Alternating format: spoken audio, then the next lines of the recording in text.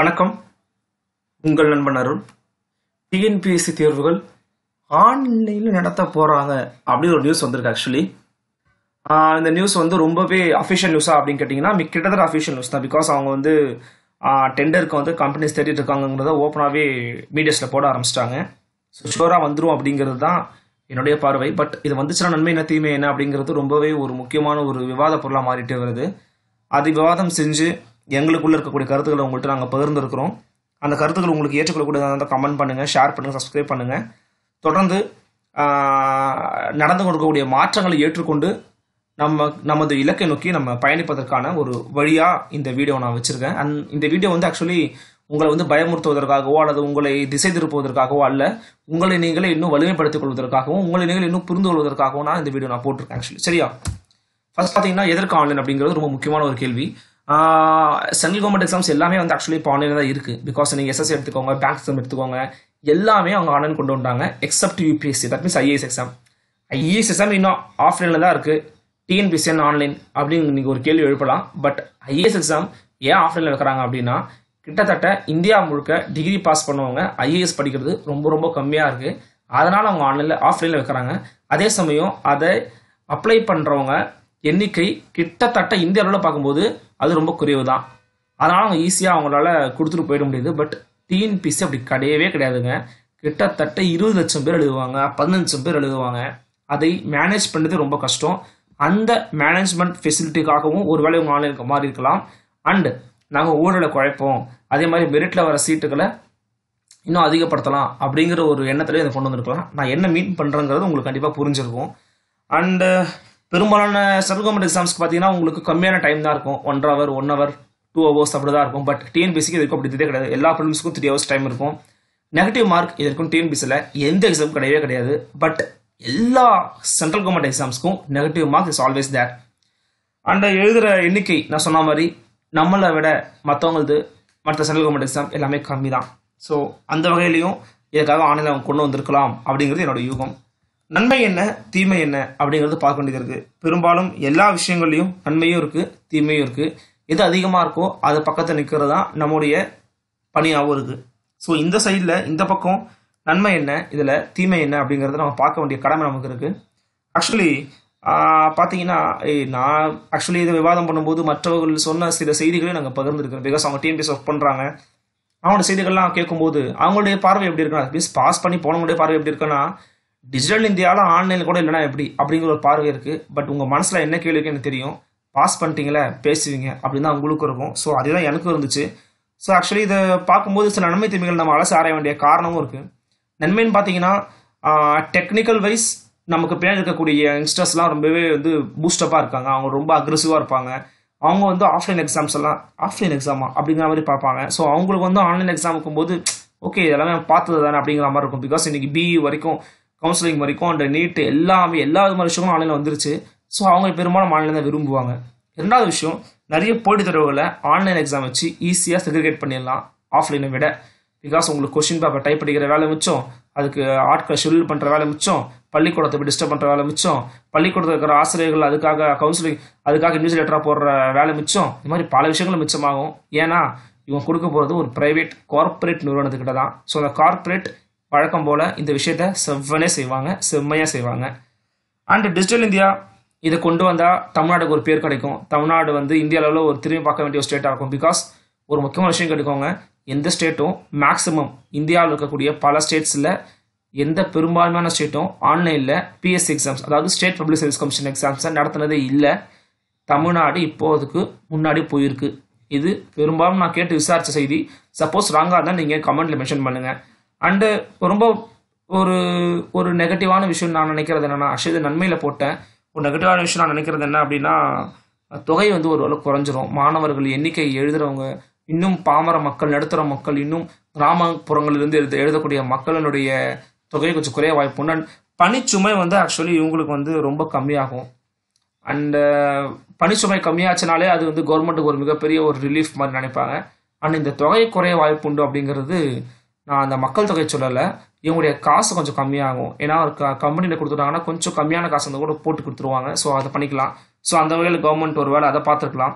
அந்த தீமை என்னன்னு பார்த்தீங்கன்னா, என்னை பொறுத்த வரைக்கும் சரி, பல டிஎன்பிஎஸ்சி ஆஸ்பிரண்ட்ஸ் பொறுத்த வரைக்கும் சரி, மிகப்பெரிய ஒரு தீமை நெகட்டிவ் மார்க் தாங்க.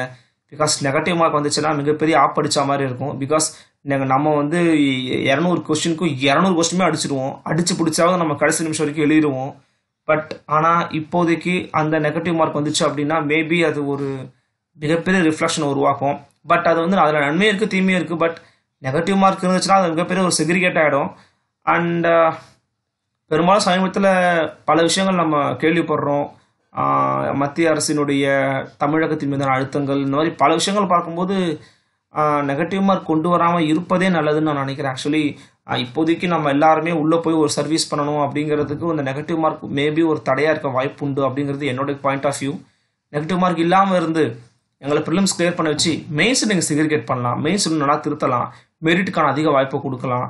இன்னும் நடந்து கொண்டிருக்கக்கூடிய ஊழல்கள், தனியார் பயிற்சி மையங்கள், சிலர் பேர் மீதான சில விஷயங்கள் எல்லாம் கொஞ்சம் ரொம்ப நம்ம தடுத்து அவங்கள ஆழமாக நம்ம கண்காணிச்சோம் அப்படின்னா நம்ம கண்டிப்பாக மாணவர்களுக்கான ஒரு வழி ஏற்படுத்தி கொடுக்குற மாதிரி இருக்கும். ஸோ நெகட்டிவ் மார்க் வர்றது ஒரு ட்ராபேக்காக தான் in my point of view இருக்குது. அண்டு நேரம் ரொம்ப கம்மியாகிட வாய்ப்பு உண்டு. பிகாஸ் 3 hours எக்ஸாம்ஸ் அப்படிங்கிறது 2 hours 1.5 hours வச்சுட்டாங்க அப்படின்னா செம்மையான ஒரு அடி தான் நமக்கு. அண்டு வழக்கம் போல் இன்னும் ரொம்ப ரொம்ப கிராமப்புறத்தில் இருக்க மாணவர்கள் எல்லாமே பக்கத்தில் இருக்கிற பள்ளிக்கூடத்தில் போய் எழுதுவாங்க. இப்போது கண்டிப்பாக அதுக்கான வாய்ப்பே கிடைக்காது. பக்கத்தில் எந்த பள்ளிக்கூடத்துலேயும் கம்ப்யூட்டர் இருக்காது. கம்ப்யூட்டர் இருந்தாலும் அதை ஆப்ரேட் பண்ணுறதுக்கான வல்லுநர்கள் இருக்க மாட்டாங்க. ஸோ கண்டிப்பாக மிகப்பெரிய சிட்டிஸில் மிகப்பெரிய நிறுவனங்கள் இருக்கக்கூடிய இடங்கள்ல தான் இந்த தேர்வு நடத்தப்படும். அப்படி நடத்தப்படும் போது அந்த தேர்வுகளை கிராமப்புறத்திலிருந்து வந்து எழுத வேண்டிய தேவை அதிகமாகும். அண்ட் அவங்க எல்லாருக்குமே கணினி புழக்கம் கண்டிப்பாக தெரிஞ்சிருக்கணும். அப்போ தான் அட்டன் பண்ணவே முடியும். பிகாஸ் இன்னைக்கு பார்த்தீங்கன்னா விஓ எக்ஸாம், குரூப் 4 எக்ஸாம்லாம் ரொம்ப வயதானவங்க கூட எழுதுவாங்க. அவங்களாம் எப்பயும் டிகிரி முடிச்சிருப்பாங்க. அவங்க டிகிரி வெறும் தேதி பேப்பராக இருக்கும். பட் அவங்க வந்து எப்படியாச்சும் இந்த எக்ஸாம்ஸ் கிளியர் பண்ணலான்னு சொல்லி படிச்சுட்டு வந்து எழுதிருவாங்க. அவங்களுக்கு கம்ப்யூட்டர் கணினி பயன்படும்போது ரொம்ப ரொம்ப புதுசாக இருக்கும். பட் இது வந்து ஒரு விதத்தில் ப்ளஸ் தான். அவங்க பயன்படுத்துவாங்கல்ல, அவங்களுக்கு புரியும்ல, அவங்களுக்கு புதுசாக நினைக்கலாம். But exams point of view வரும்போது திடீர்னு ஒரு புதுசை புகுத்தும் போது கொஞ்சம் கஷ்டமாக தான் இருக்க வாய்ப்பு உண்டு. ஸோ இதெல்லாமே வந்து ஒரு ட்ராபேக்ஸாக தான் இருக்கும் அப்படிங்கிறது என் பாயிண்ட் ஆஃப் வியூ. பொதுவாகவே நீங்கள் என்னென்னா எக்ஸாம்ஸ் ஆன்லைனில் இருக்குது அப்படின்னு பார்த்தீங்கன்னா எஸ்எஸ்சியில் சிஜிஎல் இருக்குது, சிஹெச்எஸ்எல் இருக்குது. அதே எஸ்எஸ்சியில் எம்டிஎஸ்னு ஒரு எக்ஸாம் மட்டும்தான். அது வந்து ஒரு கிளர்க் போஸ்ட் மாதிரி, அது மட்டும் தான் ஆஃப்லைனில் வச்சாங்க போன வருஷம். அண்டு பெரும்பாலும் எல்லா பேங்க் எக்ஸாம்ஸும் ஆன்லைனில் மட்டும்தான் வச்சுட்டு இருக்காங்க. இது எல்லாமே ஆன்லைன் எக்ஸாம்ஸ். ஆஃப்லைன் பார்த்தீங்கன்னா யூபிஎஸ்சி தான் கிட்டத்தட்ட இந்தியாவிலேயே highest level of toughest examinations இந்த இந்தியா. அது யூபிஎஸ்சி தான். பட் அதுவே ஆஃப்லைனில் தாங்க வைக்கிறாங்க. டிஎன்பிஎஸ்சியில் குரூப் 1, குரூப் 2, குரூப் 2A, 4, விஓஓ, இந்த மாதிரி இன்னும் எண்ணற்ற தேர்வுகள் எல்லாமே ஆஃப்லைன் தான் வைக்கிறாங்க. அண்ட் சில ரயில்வே எக்ஸாம்ஸ் ஆஃப்லைனில் வைக்கிறாங்க. ஸோ இந்த மாதிரி ஆஃப்லைன் எக்ஸாம்ஸ் வைக்கிறதுல வந்து பெரும்பாலும் மக்கள் வந்து அல்லது மாணவர்கள் வந்து நேரடியாக கொஸ்டின் பேப்பர் கையில் பார்க்கும்போது அவங்க ஏற்கனவே பல விஷயங்கள் அப்படி தான் பழகி இருப்பாங்க. ஸோ அந்த பழக்கம் ஆன்லைனில் வந்துச்சுன்னா தடைப்பட்டு போகும். ஆக்சுவலி எதிர்கொள்றதுக்கு நம்ம செய்ய வேண்டியது ரொம்ப ரொம்ப சில முக்கியமான விஷயங்கள் செஞ்சோம் அப்படின்னா இதை நம்ம ஈஸியாக டேக்கிள் பண்ணிடலாம். பிகாஸ் இதை பார்த்து நம்ம ஃபஸ்ட்டு பயப்படவே கூடாது. பயந்துட்டோம் அப்படின்னா நம்மளால் எதுவுமே செய்ய முடியாது. மார்க் டெஸ்ட் கண்டிப்பாக நீங்கள் அட்டன் பண்ணிட்டு இருப்பீங்க. இப்போ வரப்போகிற குரூப் 2 எக்ஸாம்ஸ்க்கும் அந்த போல் மார்க் டெஸ்ட் எக்ஸாம்ஸை நீங்கள் பெரும்பாலும் ஆன்லைன்லேயே செய்து பழகிக்கொள்ள ஆரம்பிச்சிருங்க. தட் மீன்ஸ் இப்போ கண்டிப்பாக ஆன்லைனில் வச்சுருவாங்க நான் சொல்ல வரல. கண்டிப்பாக இன்னும் ஒரு 1 year அந்த ப்ராசஸ் கண்டிப்பாக கொண்டு போவாங்க. அப்படி நீங்கள் ஆன்லைனில் ப்ராக்டிஸ் பண்ண உங்களுக்கு வந்து அங்கே போகும்போது ரொம்ப யூஸ்ஃபுல்லாகிடும். அண்டு புத்தகத்தெல்லாம் தயவு செஞ்சு மாற்றாதீங்க. அதே புத்தகத்தை திரும்ப படிங்க. பட் எக்ஸாம்ஸை மட்டும் நீங்கள் வந்து ஆக்சுவலி ஆன்லைனில் எழுதுங்க. பிகாஸ் அப்படி ஆன்லைன் எழுதும்போது உங்களுக்கு ஒரு நேர கட்டமைப்பு தானாக உருவாகும். ஒரு 3 hours எக்ஸாம் நீங்கள் ஆன்லைன் எழுதும்போது எவ்வளோ நேரம் எழுதுறீங்க? பிகாஸ் நீங்கள் வந்து ஒரு கிளிக்கோடு முடிச்சுட்டு அடுத்த கடத்துக்கு போயிடுவீங்க. பட் நீங்கள் ஓஎம்ஆர் ஆகும்போது உட்காந்து ஃபுல்லாக உட்காந்து தீட்டிகிட்டு இருப்பீங்க. அது எதுவுமே அதில் கிடையாது. ஒரு கிளிக்கோடு அடுத்து போயிடலாம். நேரத்துக்கு டிக்கெட் டக்குன்னு சீக்கிரமாக வந்து நீங்கள் அதை கொஸ்டின் போய் பார்க்கலாம். பட் என்ன அதில் ஒரு ட்ராபேக்காக இருக்குன்னா நீங்கள் எடுக்க போகிற அந்த தனியார் நிறுவனம் இவங்க கொடுக்க போகிற அந்த கான்ட்ராக்டு நல்ல ஒரு ரொம்ப ரொம்ப திறமை வாய்ந்த பல முறை இந்த மாதிரி தேர்வுகள் அட்டன் பண்ணவங்க தான் கொடுக்கணும்.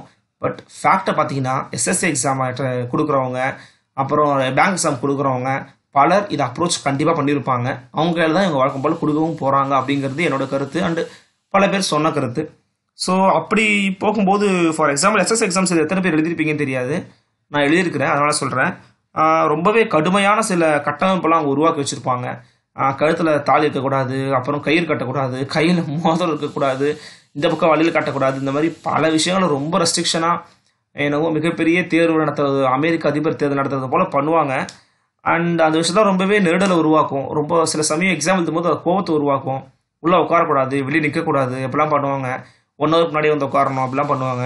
ஸோ இந்த மாதிரி விஷயங்களை யார் பண்ணுவாங்க பார்த்தீங்கன்னா தனியார் தான் பண்ணுவாங்க. கவர்மெண்ட் பண்ண மாட்டாங்க. ஏன்னா அவங்களுக்கு வந்து ஸ்டூடெண்ட்ஸோட மென்டாலிட்டி தெரியும். பட் தனியாருக்கு பெரும்பாலும் ஸ்டூடெண்ட்ஸ் மென்டாலிட்டி கண்டிப்பாக தெரியவே தெரியாது. அது இன்னைக்கு இல்லை, நேற்று இல்லை, காலங்காலமாக நம்ம பார்த்துட்டு வர விஷயம். ஸோ அந்த விஷயம் கண்டிப்பாக உள்ளே வரப்போகுது அப்படிங்கிறது கொஞ்சம் நல்லாவே தெரியுது. ஸோ எக்ஸாம்ஸ்க்கு நம்ம ப்ரிப்பேர் பண்ணுறத வழக்கம் போல் ஒழுங்காக உட்காந்துச்சு நம்ம ப்ரிப்பேர் பண்ணோம் அப்படின்னா எதில் வச்சா என்னங்க நம்ம கண்டிப்பாக பாஸ் ஆகிட்டு போயிட்டே இருக்கலாம் அப்படிங்கிற ஒரு மன உறுதி நமக்கு தைரியமாக இருக்கும். ஸோ அச்சம் இல்லாமல் வர்றது எதிர்கொள்றதுக்கு ரொம்ப நம்ம முயற்சி செய்யணும். கடுமையான முயற்சியும் முழுமையான பயிற்சியும் இருந்தால் நமது வெற்றியை வேறு யாரும் தீர்மானிக்க முடியாது, நாம் தான் தீர்மானிக்க போகிறோம். ஸோ அந்த வகையில் இந்த ஆன்லைன் எக்ஸாம்ஸை வந்து நீங்கள் பார்த்து பயப்பட வேண்டாம், அச்சப்பட வேண்டாம். இந்த வீடியோவே உங்களுக்கு போட்டது ஆக்சுவலி பயமுறுத்துவதற்காக இல்லை, உங்களை இன்னும் பூஸ்ட் பண்ணுறதுக்காக. எந்த வகையில் எக்ஸாம் வச்சாலும் உங்களால் அச்சீவ் பண்ண முடியும் அப்படிங்கிற ஒரு பாதை நோக்கி நீங்கள் நகர்ந்து கொண்டே இருங்க. கண்டிப்பாக வெற்றி உங்கள் அருகாமையில் வரும். நமக்கு தேவை ஒன்லி பயிற்சியும் கடுமையான முயற்சியும் மட்டும்தான். எந்த வகையில் வேணால் எக்ஸாம் இருக்கட்டும், அது எதிர்கொள்ள நம்ம தயாராக இருப்போம். ரொம்ப நன்றி. உங்கள் நம்ம அருள் சார்பாக தொடர்ந்து படித்து வெற்றி பெற வாழ்த்துக்கள்.